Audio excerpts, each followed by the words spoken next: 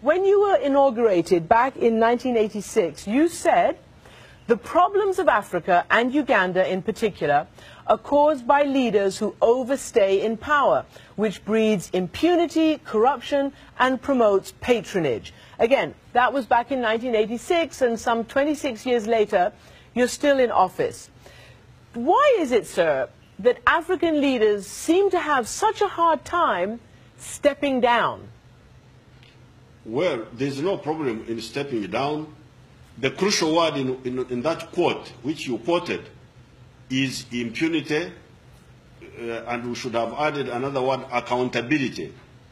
I have been in leadership for those years you have mentioned on the basis of being voted by the public. I am not in government because I have imposed myself on the people.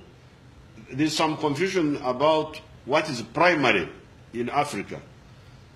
Many people spend a lot of time on who is doing what instead of spending time on what needs to be done.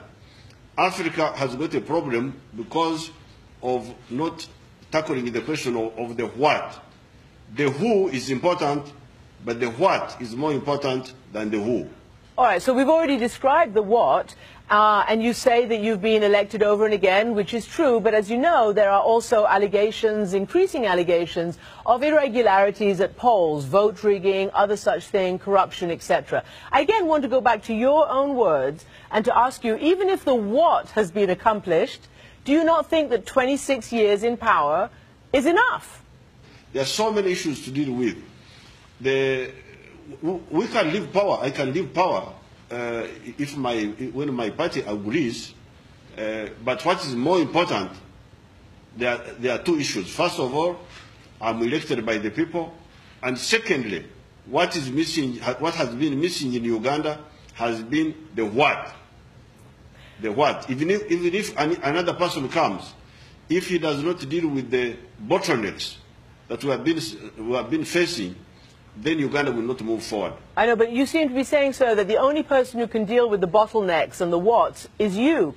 Would it not be a great legacy as an African leader, a democratic African leader, to have a peaceful democratic transition, rather than staying on and having people call you Mugabe? I can leave power any time when our party agrees and we see that's the best thing to do. President Museveni, thank you very much indeed for joining us. Thank you very much, Christian.